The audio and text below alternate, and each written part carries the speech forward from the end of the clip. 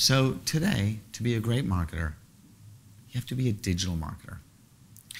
And being a digital marketer means being a marketing engineer. Does that mean you have to be a programmer or an actual engineer? No. What it really means is you have to ask one simple question all the time. And then what? I'll give you some examples.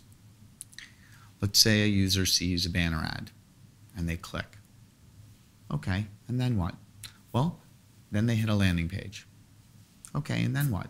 Well, then they fill out a form. Now, this is where people's brains tend to stop. They're like, I got someone to fill out a form. They became a lead. But in reality, that's where you're starting the relationship with that particular consumer. And you have to think about all those steps in between that point and the point that they become a customer. So let's explore some more of those steps. So they filled out the form. Okay, and then what? Well, then they hit a thank you page. Now, very often you see a thank you page and it'll be blank. It'll say, thank you, we'll get back to you soon. That's basically saying, thank you, you can go now. Instead of that, have more navigation on that page. Maybe have a video.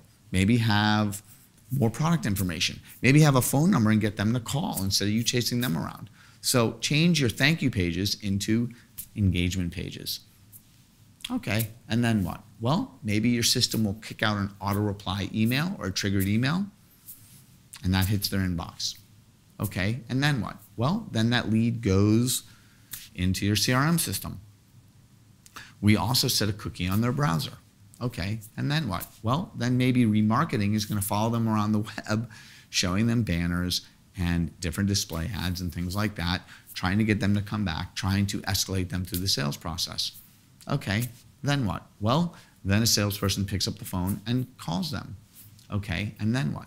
Well, maybe in Eloqua or Marketo or whatever your marketing automation system is, you might trigger a few emails and take them down a nurture path. Okay, then what? Well, then they convert. And all that information is tabulated in your tracking reporting system, and you look at that and you learn what worked and what didn't work. Okay, and then what? Well, then you optimize your campaign. So you really have to be always asking that question, and then what, and then what, and then what? Now, that's not going to make you a marketing engineer overnight, but by asking and then what, it will force you to understand all of the technologies and all the tactics that create that customer journey. And when you get your head around that whole customer journey, you will be a marketing engineer.